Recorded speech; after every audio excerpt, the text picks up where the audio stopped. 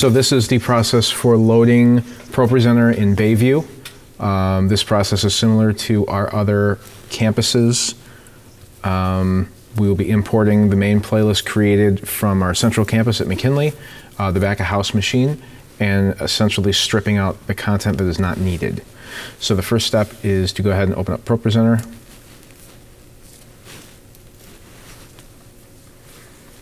And then go ahead and delete the previous week's playlist. So right click, delete. We'll go ahead and leave the re-engage playlist in here. That is for an outside event. We just kind of keep that in there for them. The next thing we'll do is go to Finder, navigate to Dropbox, go down to Weekends, scroll down Weekend Experience Content, and then we want to go to the 11th,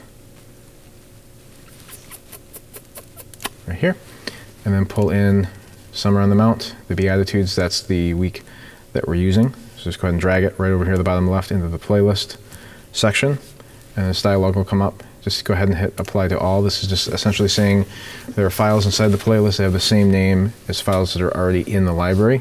We just go ahead and write over.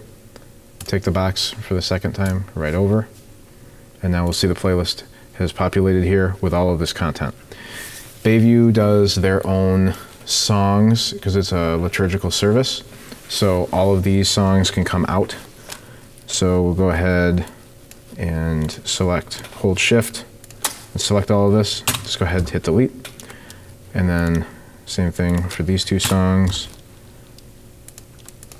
these two, and then take out the video version of the message. So we'll leave the bumper, full screen graphics for the message, the welcome, and the dismiss, and then we have our pre-service slides.